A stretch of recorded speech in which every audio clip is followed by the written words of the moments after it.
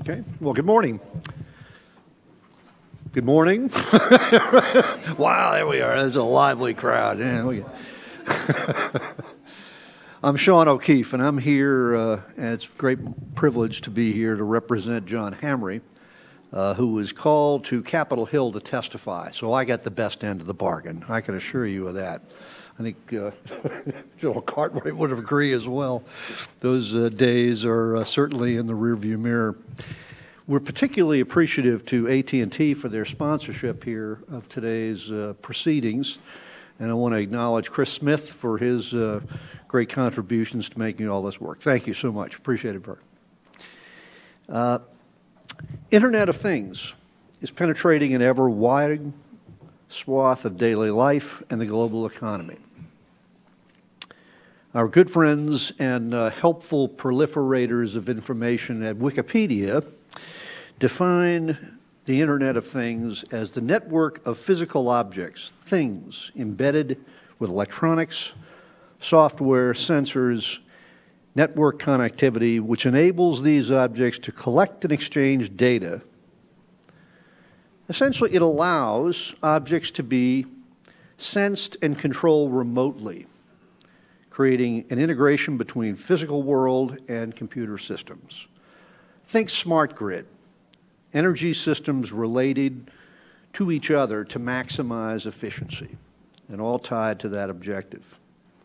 Internet of Things is transforming modern business, leveraging embedded sensors, connectivity, digital analytics, and the automation to deliver greater efficiency and effectiveness on a wide range of market fronts.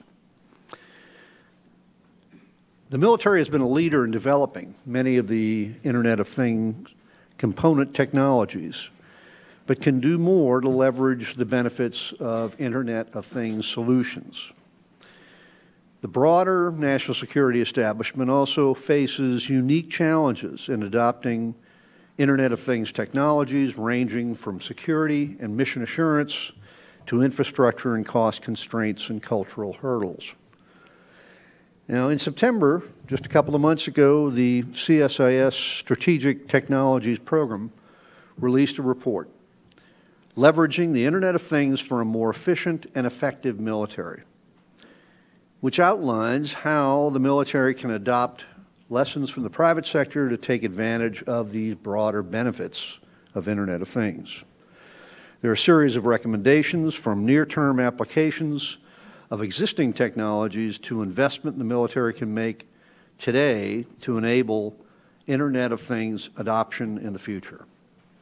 Now, before turning to the report and a panel of experts which will walk through a variety of different aspects of the report that Will Carter will moderate, we've asked an exemplar of thinking through these kinds of strategies to join us this morning to spend a little time elaborating on how this can have great application to the national security establishment in particular. General James Cartwright is a naval aviator, veteran of extraordinary proportion in terms of his operational capabilities in that area, and a distinguished career in the United States Marine Corps. Wide variety of operational and systems management roles that he occupied during the course of that illustrious career that culminated as the first Marine to ever serve as the commander of the United States Strategic Command. And immediately thereafter, his final assignment in uniform was as the Vice Chairman of the Joint Chiefs of Staff. He now joins us here at the Center for Strategic and International Studies in the capacity as a senior advisor and really an exemplar on a wide range of issues just like we're going to hear today. Please welcome General James Cartwright.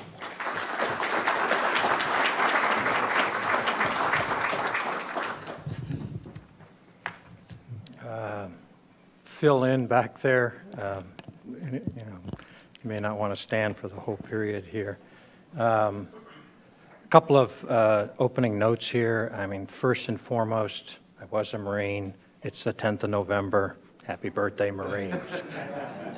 Couldn't survive if I didn't do that.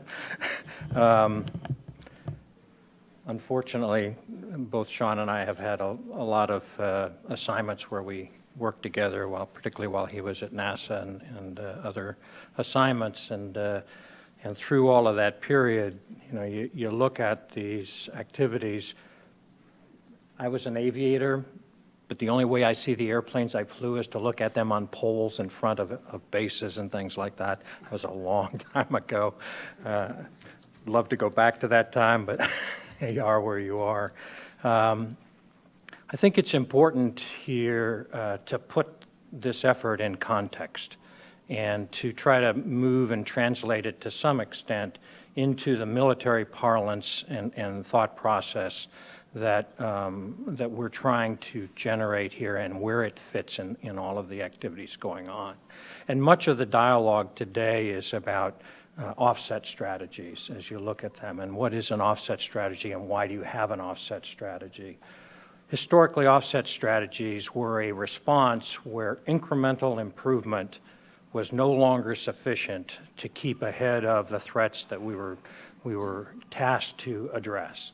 And usually those threats and the need for an incremental strategy was driven either by the measures of scale of cost, of geographic location or depth or reach, or domain activities. In other words, being able to do something underwater, on the sea, in space, etc.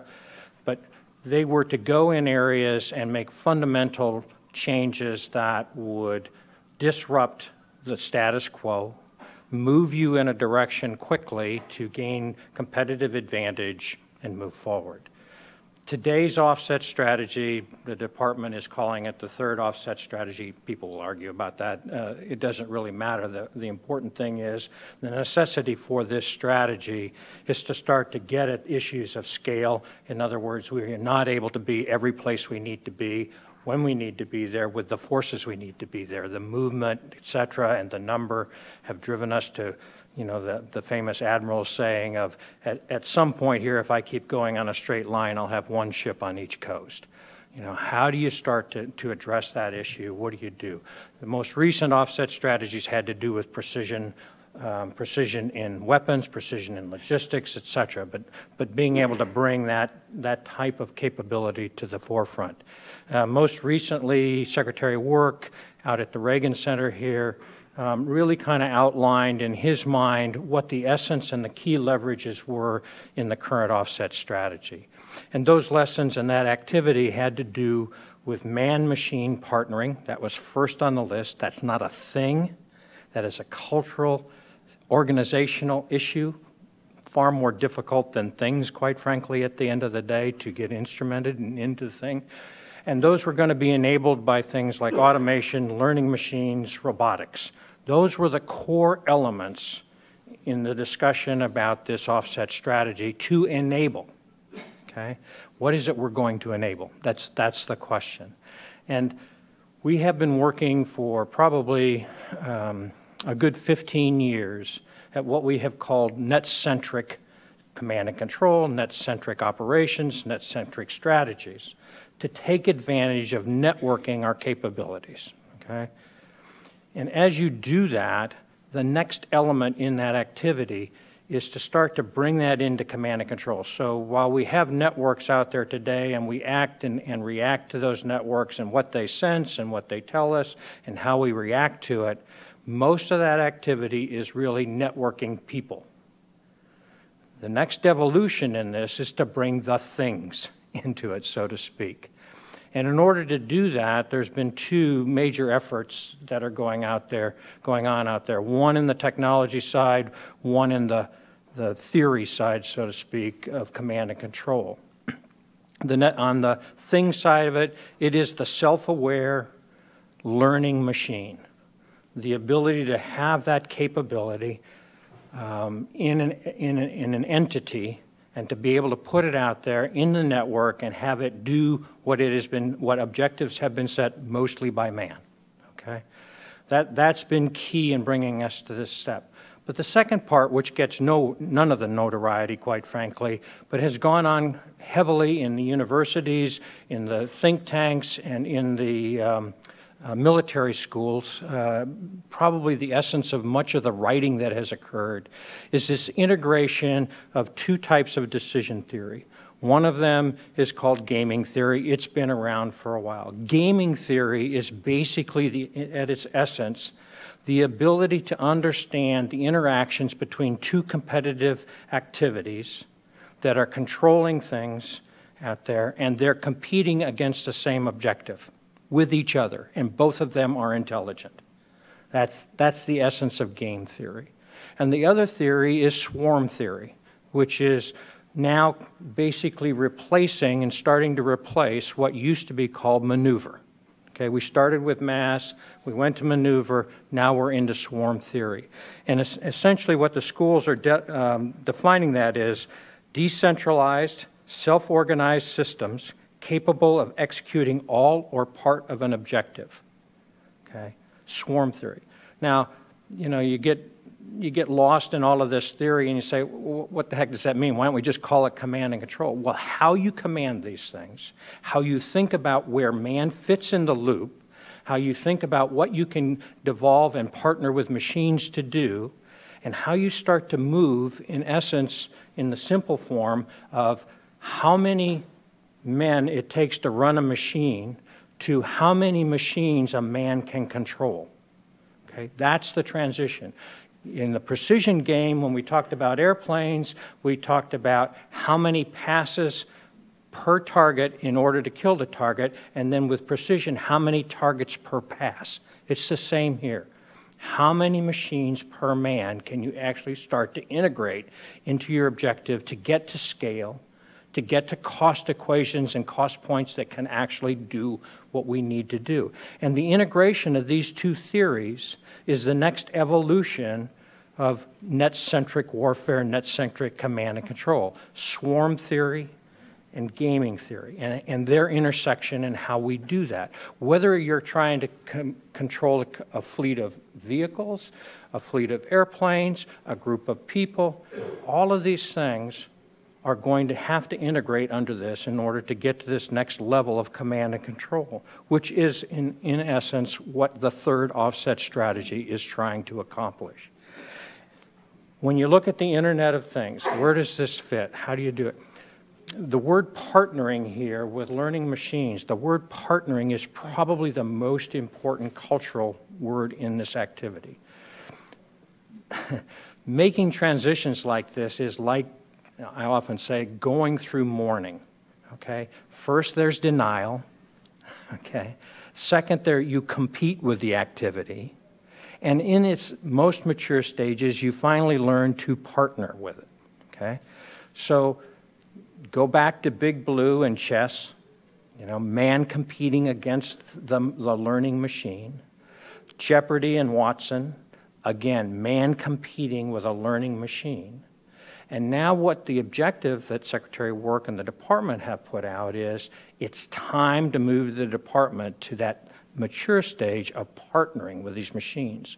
And the only way that you can do that, and the only facilitating activity that is missing, and which this study points out, is where is the common language that allows us to partner with all of these self-aware, self-learning entities out there, whether they be the light bulb in your house, you know, or, you know, an F-35 someplace, you know, on the other side of the earth. What is the common language that, for command and control in net-centric warfare, that binds them together? Okay. Now, the challenge for the department, quite frankly, will be who controls that language. And how is it set? Do we go by service lines so we organize by domain? Do we go by mission lines so that we organize for various activities? Yet to be determined. The space of competitive activity within the department. You know, who will control this? It's going to be critical, and it's probably going to be some of both. Okay? But that competitive space is essential in understanding and then realizing this objective that the department has set to move into this third offset strategy. And so it's very little about a thing. It is not a technical invention awaiting to be determined. It is the organizational construct around which the department has decided to organize itself and move forward. And that common language probably is relatively simple to put forward, but it will have to be able to get through the normal activities that the department, in essence, how do I set an objective? How do I find that objective? How do I fix on that objective? How do I have effect on that objective and then assess it? And that network has to be able to run through all of those pieces, whether it is just to do maintenance or whether it is to destroy something. It doesn't matter. And whether it is to be done by a physical entity or a virtual entity, doesn't really matter. Okay?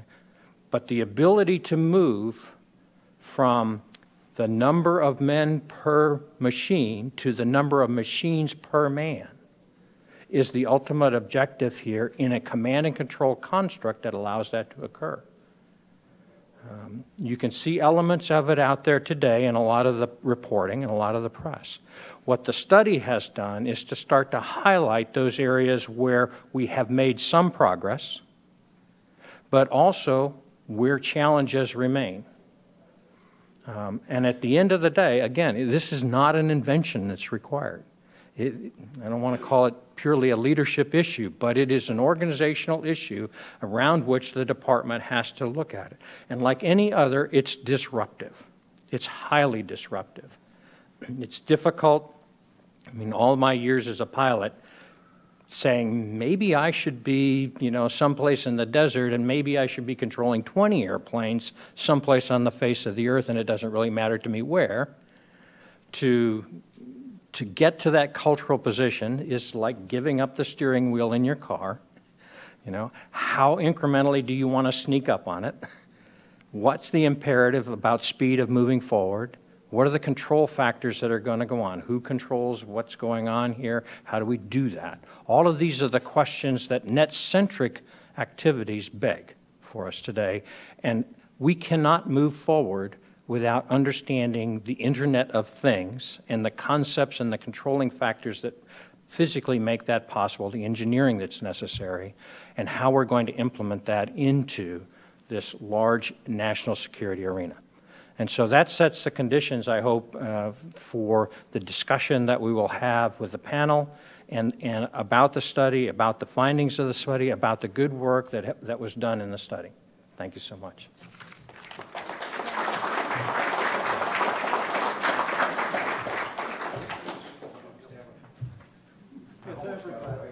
Yeah, almost got away. It's like the hearing, right? Yeah. I got time for a few questions here before the panel comes up. And floor is open. Yes, sir. Thanks for your comments. Do you have a comment about what's the threshold where commercial things that are Internet of Things today meet the standards on the military side for being able to be partners in their environment? Because if you look at the technology, somebody dies if we don't get it right on the one side, and maybe my temperature's a little too hot in the other. Like, is there some sense of where that threshold lives? I'm going to go back up here and get to the mic. The thought process is there isn't one answer for that. There will be activities that will be highly leverageable, and the protection activities associated with the resilience of the system, the ability to recover, et cetera, will be dependent on the task and the risks associated with the task. At the high end, the department sets some very rigorous standards about the resilience of a network and its capability, whether it be for flight type reasons or for weapons, say, of mass destruction, et cetera. And then there are other activities more on, say, the logistics or administrative side that will not require it and will be very open to pulling in. And so the department will have to set that goal. The hope is that when they do that, the barrier to entry will be lowered, not raised.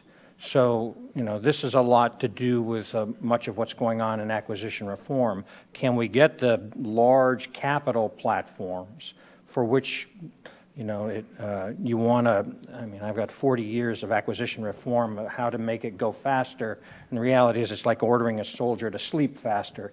You can't do it. I mean, you really can't. So how do we start to separate mission systems, platforms? How do we start to separate risk profiles so that they're logical and we can reduce the barriers to entry on those? And that's a lot of the challenge that the department is trying to take on, is in my perspective, sitting on the outside looking in. Sir. So you discussed the need for the Internet of Things concept and moving that through the Pentagon. Can you talk about some of the risks of doing that, particularly in the cyber arena? Obviously, as a former commander of STRATCOM, you dealt with that. Yeah, I had a couple of experiences with cyber. This is a conversation that is about risk. And if you're going to do gaming theory, the assumption is the risk is equally assumed on both sides of the equation. So, if I invent ball ammunition and put it in my M16 and somebody else has an AK-47, because I have an M16, I'm not going to throw it away because they have an M. You're always going to have competitive activity. The question is, how do you raise the barrier, the cost to entry here for your adversary? How do you impose cost on them to stay with you? And how do you compete and maintain competitive leverage on your adversary? And the reason you go into an offset strategy is because you're losing that. That's why we're doing what we're doing. And by doing this, yes, we're going to go into a risk area. There is no such thing as competitive activity without risk on the other side. But the idea here is, we believe, certainly in this nation, that our technology capabilities, the ability to integrate technologies, will give us the leverage, and we're going to go after that and find that in the areas where we have synergy with the commercial sector, where what they're doing actually helps us and vice versa. And so we're going to go in there with an understanding of risk. Now, the previous question was, how do we manage that risk? And it's not a one-size-fits-all. So the risk that I assume by doing one thing is, may be substantially less than something else. It's understanding that risk, it's understanding the access vectors that come from that risk, and then managing them to the maximum extent practicable and affordable. Sir. Last week there was a report from ProPublica saying that it takes the military sometimes 6 months to patch vulnerabilities in smartphones, and leaving classified information vulnerable for months without people doing anything. Do you think it's time to revamp and overhaul the way the military approaches smartphones? Let's just go to smart electronics, smart machines, learning machines, etc. The question is now, what is an appropriate way, and what are the recovery factors that you want to have? If I built the Humvee, okay, I built it with an understanding that it is not perfect, but that it could take a certain amount of damage and that I could repair that damage in the field in a certain amount of time with a certain number of people. We need to put that kind of thought process, and we have, to the machines that we're talking about here that are connected, but we also need to look at what's the resilience factors and how do I get resilience? Is it just by patching? Are there other ways to approach resilience? And there are. There are other technologies, et cetera. And so the question is, again, with the risk factors associated, how robust do we want to make these systems? Okay? And you're right, culturally, I mean, this is just not an area where we've worked resilience probably to the level that we need to be competitive on the battlefield. So coming with net-centric warfare, you're going to have to think about the next generation of how I get resilience in these systems on the battlefield, and that's being taken on very robustly. Lloyd Hanking and Spalding. General, do you foresee that the department will establish an office somewhat like Andy Marshall's in the past to permeate this concept of Internet of Things throughout the military? And kind of part B is, how do you foresee the ability to overcome what traditionally has been this bifurcation between warfare of the future and acquisition of the past? Yeah. I mean, a lot of what we have just discussed goes at this issue, and probably at least the parts of the acquisition reform that I've been participating in with the congressional committees, et cetera, has been to try to understand the machine side of this equation versus the Moore's Law side of this equation, the agility necessary on the battlefield versus the agility to innovate and create. And how do you do that at the platform level? How do you do that at the entity level?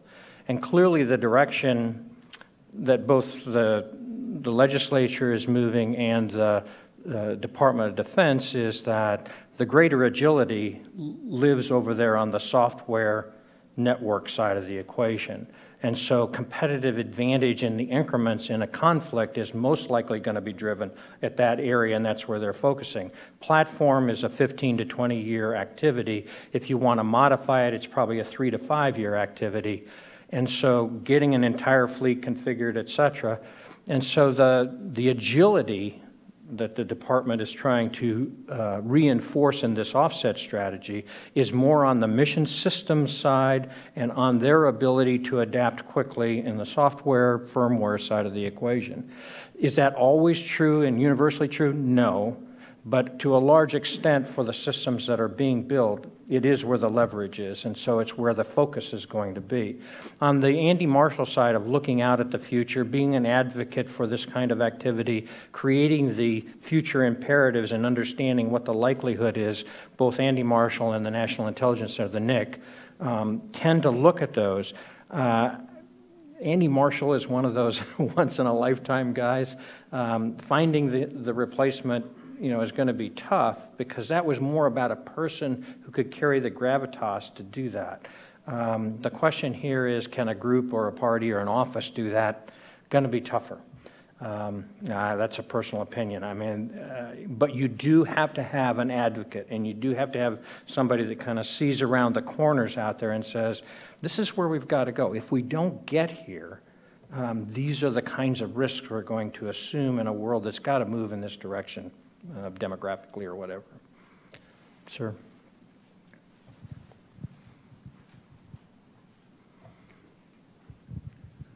Peter Pennington, I'm interested in the cultural issue that you're raising. A senior Marine officer has sat at the front of this room and pointed out that the Marines have always been short of money and have to make do, and how much he enjoyed his young officers getting hold of a weapon system and then doing things with it that nobody ever thought of. I would like to suggest that there's a whole generation in uniform now who think of the internet in a total different way, possibly because their frontal lobes have been adjusted, but they think of the internet in a totally different way than any of us BOFs. I mean, you're right. And that will assist us in generational change. The question is, how do we move the rest of the force along, et cetera, put the pieces in place to make room for and bring on. My story on this is my time. I initially was part of the program office for the F-18 when we built the F-18, and we put it out there, and the services have a way of introducing new aircraft. You take your best pilots, most seasoned, you put them in the new airplane, they look at it, they assess it, and they say, yeah, it's going to do everything you want. We had to turn off so much of the F-18 to allow those guys to feel comfortable. I mean, we had things like, there is no way you can do trend analysis watching digits go up and down. You must have a needle. So we had to go in and draw needles. And it wasn't until we got what we called the Hornet babies that the real potential of the aircraft was recognized, okay? But, you're going to go through this, and you can't just stop and say, okay, all the young guys, you're in charge. Now, they'd like that, but it just won't happen culturally. The question is, on the speed of that is the imperative that comes with it, and the value and the benefit. When people can see, this will do what I need to do, and it will do better, far better than what I am doing right now. B, there's a role for me when I do this, et cetera. Those are the key things that allow you to move this through. And the department takes these issues on, historically, in between wars, so to speak. And the imperative to make change in that period is the challenge that you're addressing. It's really difficult. because people don't want to change. They want, they just went through and they survived by doing program A, and now you're asking them to discard A and go to B. It's tough. It's tough, and that's why the office is so important. The function that Andy Marshall has created and done for us for so long, it creates that vision of an imperative that we must be ready to respond to, and we cannot wait for it to emerge. We have to go now. Sir. How long do you want me to go? General Terry White with AT&T. One question for you. Thomas Edison talks a lot about the path to success is fraught with failure. Can you talk about what are the factors that will lead the Department of Defense to be willing to invest in failure to get to these successes? And to get to a disruptive technology, it really takes that kind of investment. Yeah, probably the good news story on this activity is that, and we're seeing it, you can kind of watch this in real time, watching what we're doing with automobiles. But you can sneak up on it and the culture, or you can just go. But the opportunity to do this in a virtual environment and to work out so many more of the bugs, flaws, challenges, interface issues are really powerful. For the department, this is absolutely essential, mostly and mainly because, number one, the norm in the Department of Defense is a high school education and 2 years of vocational training. Interfaces with machines have to be able to bridge that.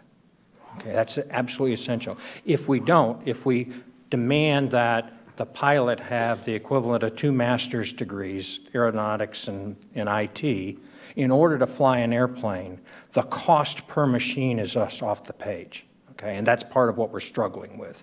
So we've got to get these interfaces right. The interfaces between man and machine, whether it is Siri and talking, whether it is actual connection to the brain, whether, all of these things are the work of DARPA, quite frankly, on the edge. But these man-machine interfaces and then the ability to wring them out in a virtual environment are where we hope the leverage exists to be able to get at the issue, which is so critical that you bring up. I mean, it's just absolutely essential to be able to do. One more? Sir Nate Hughes, Second Front Systems, thank you for your service and happy birthday. Following up a little bit on the culture question, but blowing it out a little bit, you've talked about the importance of software for agility, you were just talking about user interface, user experience. So much of that is happening outside the defense industrial base. So much money is going into cybersecurity and advanced analytics from Wall Street that this isn't necessarily, a lot of this innovation is disconnected from the national security mission, and a lot of it is, there's also a cultural divide that emerged in the last couple of years. So could you talk a little bit about maybe bridging that divide out to Silicon Valley and other innovation hubs, the sort of narrative of the split between this world of the NSA and the world of Facebook and Google and Apple, where so much talent is sort of attracted these days? Yeah. We're making a lot of that. And part of it is the cultural getting over of, I don't want to say this the wrong way, but, should I go to Ford, Chrysler, GM to look for next generation technology, or am I going to Silicon Valley, et cetera? It is part of this is trying to understand the value of 2 very different engineering schools of thought here. The manufacturing of capital assets, so to speak, and the software side of it, and what has allowed gaming theory and swarm to intersect is really over there on that software side. Okay, and that right now is where the leverage is. Give it some amount of time and the balancing will start to reoccur. But right now there is so much leverage, upside potential over here on the software side of the house that not understanding what they do, and you can't throw 2 of these guys in the same room. I mean, they have trouble yet integrating. Okay, and part of what the challenge for the department is how do I integrate these 2 areas and leverage both of them? And right now, it's clearly over here on the software side of it.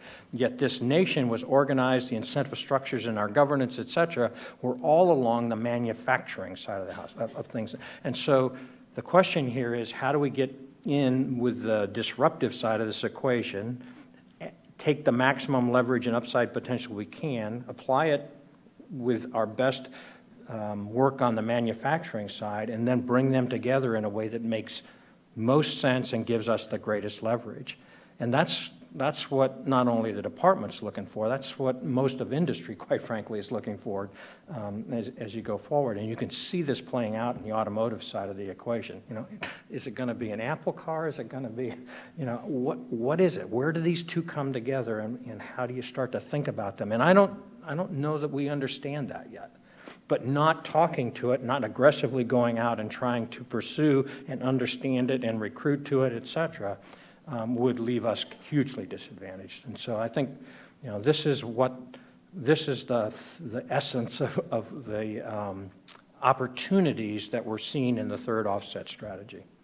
I appreciate the opportunity. Thank you so much. This is a great effort, and hopefully here in the next panel you'll get more into the actual effort itself. Thank you.